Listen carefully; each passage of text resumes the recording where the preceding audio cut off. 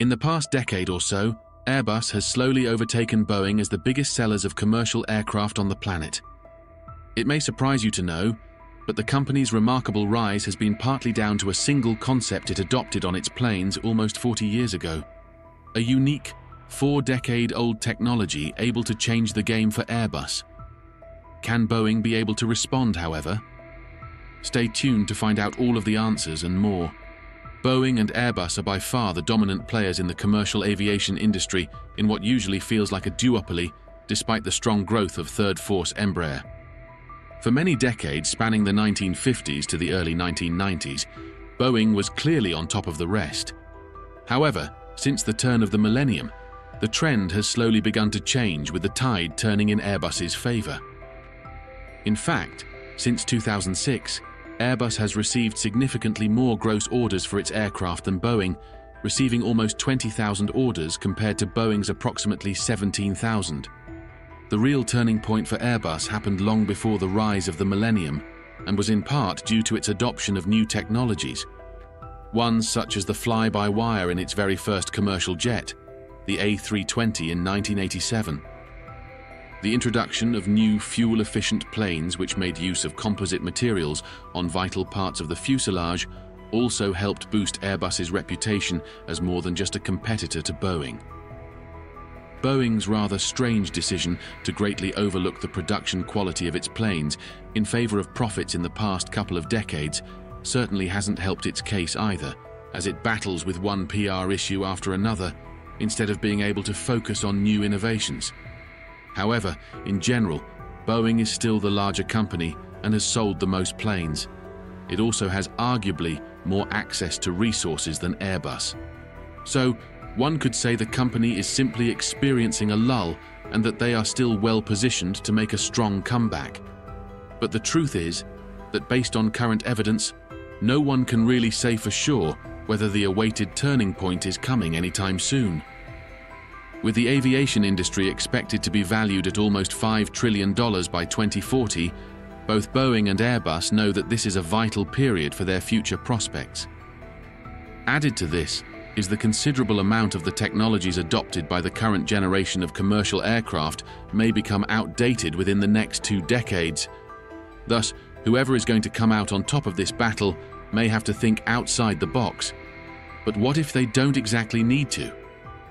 Innovations like the use of hydrogen fuel, folding wings, sustainable aviation fuel, new engine designs, or new lighter materials are commonly discussed as the next big leap for commercial aviation. But there is one innovation from way back in the past which continues to have an effect of a magnitude which most other innovations never able to replicate. This is what Airbus achieved when it introduced a new simple but effective concept, an ecosystem which, despite first coming into prominence over 3 decades ago, has arguably contributed the most to its recent usurping of Boeing's supremacy. It is called cockpit commonality. It might sound a bit simple to you right now, but it's played such an important role for Airbus, with its effects still being felt today, probably more than ever. Cockpit commonality is the practice of adopting standardized cockpit designs, controls, and systems across different models of aircraft. Both Airbus and Boeing adopt some form of cockpit commonality in their planes, but it is the extent to which Airbus takes this concept that sets it apart from the competition. It is cockpit commonality that poses the greatest risk to Boeing. All of Airbus's aircraft cockpit layouts are modeled after the A320, as the company decided to take its cockpit commonality concept to a whole new level, following the introduction of the digital fly-by-wire controls, identical cockpits and operating procedures to each of the A320 family's variants, the A318, the A319, the A320, and the A321. It wasn't until 1991, with the introduction of the Airbus A340, that the aviation industry really got a glimpse into how far Airbus was willing to go when it came to cockpit commonality. For the first time in history, an aircraft shared a cockpit layout and operational philosophy with an aircraft with a different mission capability, size, and configuration. The concept of cockpit commonality brought with it a whole host of advantages which have been felt for decades as Airbus has translated it into its newer, larger planes. However, These advantages tend to be somewhat overlooked from the outside. They shouldn't, but we'll get to why in a moment. Airbus not only adopted cockpit commonality from the onset, it prioritized it and made sure it cut across its diverse product line. What it means is that the controls such as side sticks, throttles, flap settings and speed brakes, the main display systems which include the ECAM as well as navigation, weather and terrain displays, the flight control units and even the checklists are identical across the board. The major controls and systems a trained pilot would see in the cockpit of an Airbus A320 are the same as they would see in the cockpit of the much larger A380. But it's not just the controls in the cockpit that feel similar.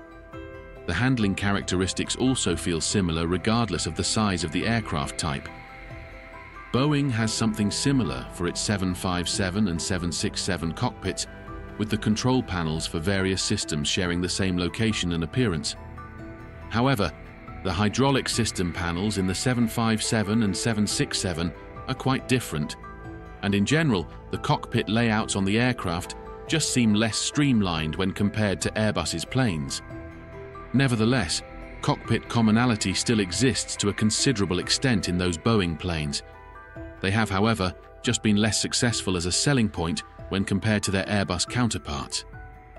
So, why has the concept worked for Airbus more than it has for Boeing? The answer to that question comes down to the advantages which Airbus's cockpit commonality concept gives to the users of its planes. The similarity within Airbus's cockpits makes flying Airbus aircraft easier for pilots and airlines. For pilots, the main advantage is how easy it is to transition between Airbus planes.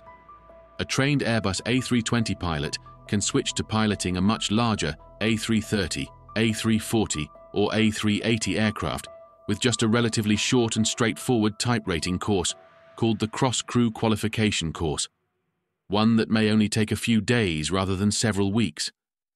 The cockpit commonality on Airbus planes also allows trained pilots to operate a mixed fleet of Airbus aircraft at any time. This means pilots are not only able to transition easily to different Airbus aircraft types, they are also able to operate them whenever their services are needed, if regulations permit.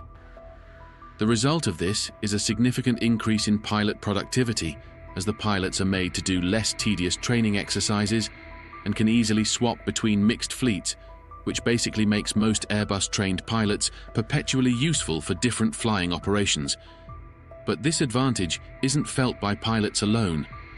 In fact, one may say that the biggest beneficiaries of Airbus's commonality concept is actually the airlines.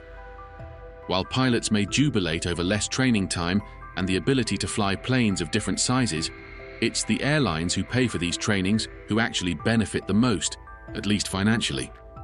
Lower training times equals lower training costs, so airlines who use more Airbus planes aren't just saving on crew training costs, but also on time. Additionally, airlines that operate multiple Airbus aircraft families have no major concerns with looking for pilots to suit each aircraft type, since any of their Airbus-trained pilots can easily take the reins when needed. What this means is that more pilots tend to be available for selection in airlines that operate a majority Airbus fleet, and availability almost always equals increased productivity. It also means that the airlines can better schedule aircraft for flights according to passenger bookings on specific routes, which could further result in increased productivity. All of this increased productivity, as well as reduced labor costs, means airlines end up saving hundreds of thousands, or even millions of dollars per plane each year. These cost-saving advantages have been key to the successes of those airlines who operate a majority or all Airbus fleet. Airlines such as Finnair, SAS and JetBlue have benefited greatly from using Airbus-dominated fleets in their operations. With less time and money spent on training pilots, the airlines have been able to use the freed-up resources to enhance customer experience and expand route networks. Benefits of this kind have ensured that Airbus is able to have a high retention rate for its customers, resulting in a significantly sized customer base made up of loyalists. But it's not just the Airbus loyalists who seem to be benefiting from Airbus's unique cockpit ecosystem. Startup airlines may have also begun to catch on to the potential upsides of operating a majority Airbus fleet. The prospects and possibilities for cockpit commonality in the broader aviation industry is just as appealing. It's not just the potential fuel-saving costs of Airbus planes that brings in new airlines for the company. When the Airbus planes also offer the aforementioned benefits of cockpit commonality, startup airlines can easily integrate more aircraft at the same time. This can allow them to be profitable, even if they have to offer lower costs to stay competitive with the bigger players in their market. A real-life example of a new airline benefiting from Airbus's cockpit commonality is Taiwan-based Starlux Airlines. Starlux Airlines is an airline that's trying to play against much bigger competition in a country as little as Taiwan. And so, its leadership has had to think outside the box if the company was to succeed. What Starlux did was to adopt an all-Airbus fleet, which includes models such as the A321neo, the A330neo, and the A350. This has so far allowed the airline to streamline its pilot training and rapidly scale its operations without the massive costs associated with undergoing such an expansion. In fact, due to the unique onboard services and amenities the airline is able to offer from operational cost savings, it was able to record a net profit in the first half of 2023. Boeing seems to have noticed the importance of high-level cockpit commonality, as it has notably contributed to its loss of market share against Airbus. The company now also looks to be moving towards adopting a more streamlined cockpit architecture for future planes. The new 777X cockpit is reportedly being modeled after the 787 Dreamliner, the aircraft whose cockpit Boeing is set to model most of its future aircraft after. However, the 737, which is Boeing's bestseller, may be holding the company back as its systems are rather outdated and distinctly different to other Boeing planes. This means the aircraft manufacturer may have to completely phase out the aircraft type before it can be fully able to achieve cockpit commonality. When or whether they even intend on doing that is anyone's guess.